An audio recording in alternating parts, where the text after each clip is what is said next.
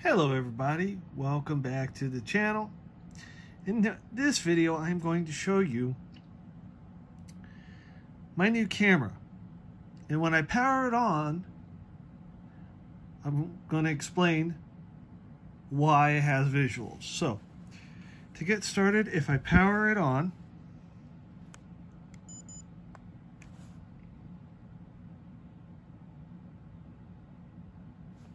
this is new. So, see, what you just saw was a Linux thing. This runs Linux.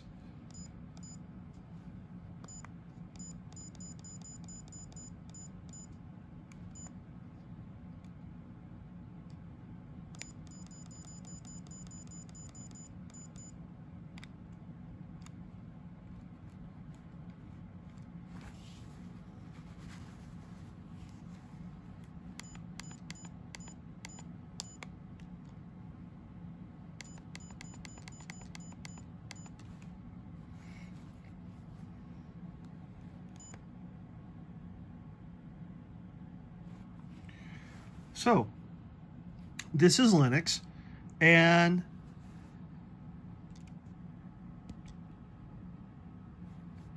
as you can see, you have the camera logo, you have the 5 megapixel, off, flash is off, motion, this, saving, I don't know what this is, and all this. So what this is basically saying, this is, as I said, a Linux distribution. Now, it would be on the TinyCore variety because this doesn't need very much.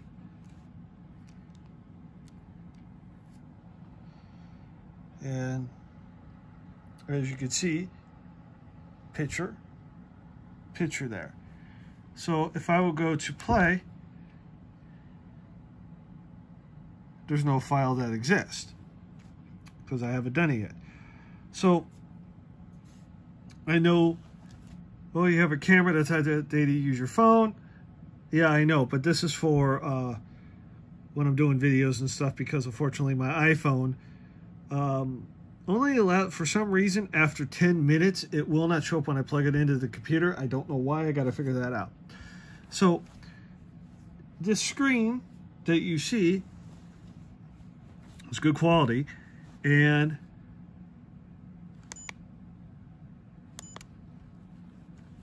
there we go. So if I power it off, you get the splash screen, and then it turns off. But you notice it says the name of the camera before it turns off.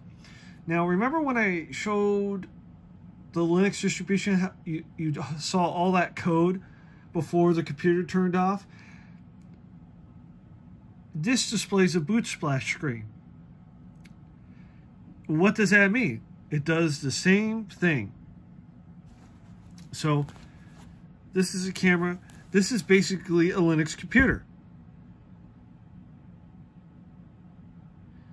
So this wasn't that much. I got this from Amazon. So let's explain why I bought it. I bought it because when I was going to Dave, on my other channel, when I was going to the local Dave & Buster's, I was filming some of the games for my other channel, and I was using a phone and it died. So that's why I partly bought this. Plus,